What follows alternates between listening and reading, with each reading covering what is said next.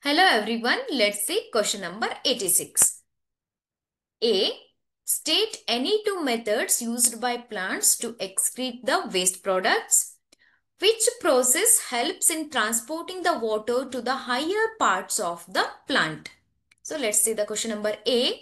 So here the plants, they use different methods.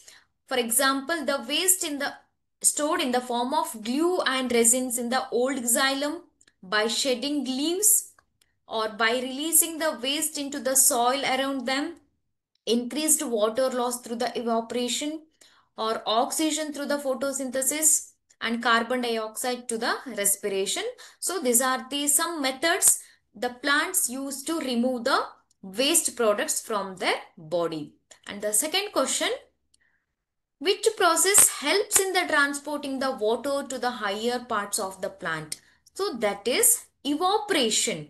So evaporation is the loss of water through the stomata, right? Which pulls the water from the soil to the higher parts of the plant. So the evaporation, that is the process, is responsible for that, for the transport of the water. Transport means the transporting of the water from the to the higher parts of the plant.